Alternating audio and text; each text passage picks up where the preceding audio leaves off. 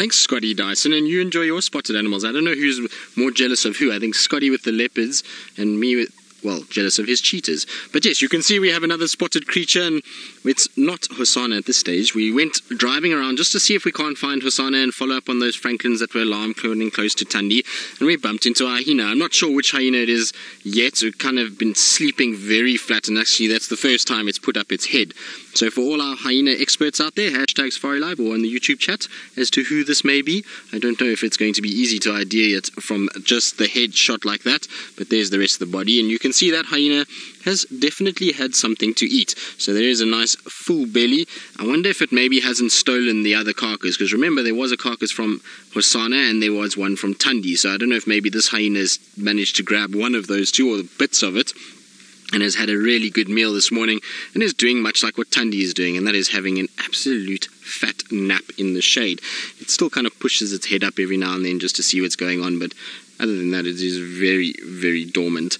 I would imagine Hosana must be here somewhere, because I've done a loop all the way around and I'm yet to find his tracks coming out of this area. It seems as though the only tracks that we found were where Tundi dragged the kill to the tree itself. So I'm sure Hosana is here as well. We'll just have to try to see if we can find him. But what a way to come back to work, to have two leopards and a hyena in the same proximity, and the chance of the Angama pride bumping into all of this a little bit later would be quite fantastic too. So I reckon we're in for a good eat this afternoon.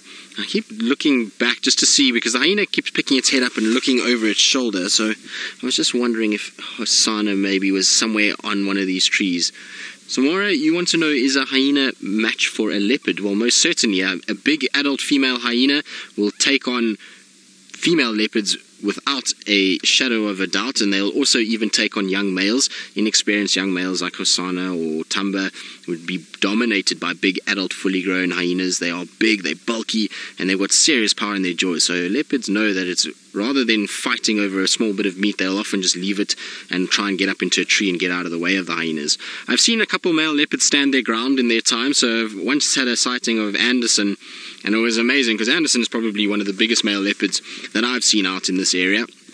And he was sleeping much like this hyena was sleeping, and was busy taking it very easy, and he was kind of watching, and in the distance some of these hyenas started to arrive, and there was a couple females in there, and there was one female in particular, and she's from the Elephant Plains clan, which is just to our west, and she's a big ginger hyena, and she's massive, and she's got this kind of distended belly from all the young ones that she's had, where it's herniated, and she's really a big girl, but she has no time for any other cats. She's always quite aggressive, and Anderson was kind of watching and thinking to himself, well, nothing's going to happen, and he just kind of flopped back down, and from the top of this hill, it was about 120 meters, this hyena just started running, and Anderson kind of popped his head back up and was watching her come, and she kept coming, and eventually Anderson realized, well, this is not going to work for him, and he tried to kind of turn, but at that time the hyena hit him and knocked him off the bank, and he went rolling down and ran up into a tree. So even a big male leopard like that can sometimes fall foul to hyenas, but generally the male leopards and hyenas will kind of just stand their ground with one another and leave each other alone, but this particular female hyena